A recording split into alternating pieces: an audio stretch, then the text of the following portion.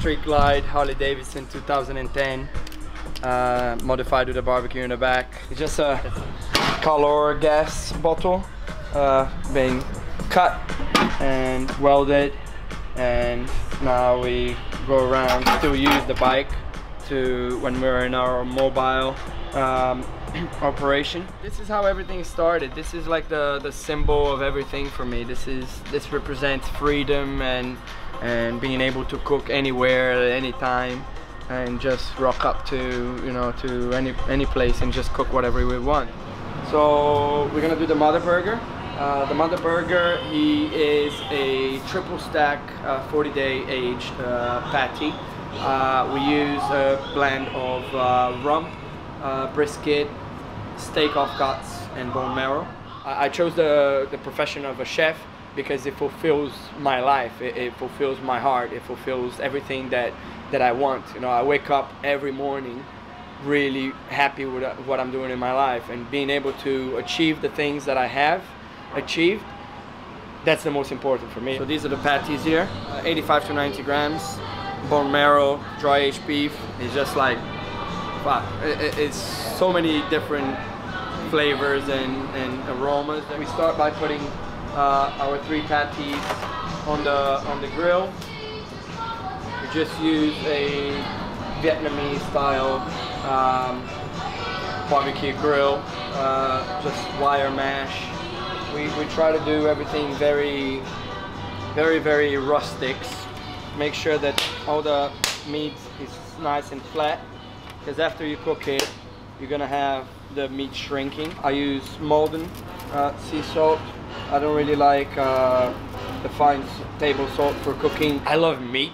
It's like meat, pork, beef. It's like I even have it in my knuckles. All of my tattoos are like food related, and 80% of them are meat related. I think the whole difference as well in what you do is presentation wise, so you got to be careful in how, you know, you do everything, every single step. It's only a burger in the end, you know, so you need to make sure you slice it properly. So we just want to grill it for a second here, just get a bit of that smoke as well in the bun, as well as the meat.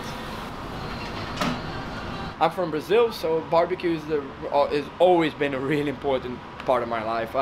First time I remember being in a barbecue, the first picture of me with food, I'm 4.5 years old, and I'm basically putting chicken hearts on skewers next to my dad.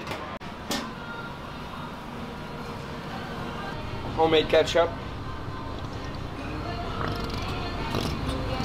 Not a lot. Sriracha mayo. As you can see, we have a really nice Maillard reaction going on there. This guy here has a little bit more to give, but these two guys are pretty much ready to roll. Just make sure that you have it going where you want it to go. On one side is completely cooked, the other side is still raw. Yeah, because we don't want to overcook the meat. I'm just gonna bring it here to the light so you guys can see the caramelization that I'm talking about. Really nice. This is a Dutch manufacturer. It's really good, plasticky looking cheese, you know, but it's amazing with the burger, goes really well. Make sure that we put our cheese, and with that we're gonna go back to the grill. Because it's only a 90-gram patty, we want to get the caramelization on the other side and make sure that we get that heat in there to melt the cheese. Which is what we're doing here now, caramelizing these just low and slow. Get all the juices caramelized, all the sugars in the onion caramelized.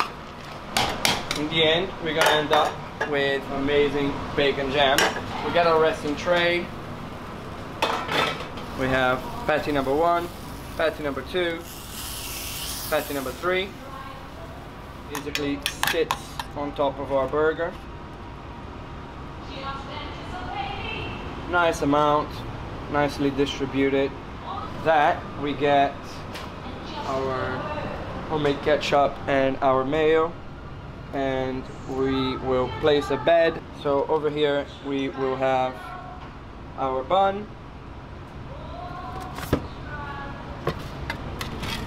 grab hold of our patties and you place it gently on top of the bun, and you just make sure it's really nicely. This is our Harley-Dogs mother burger.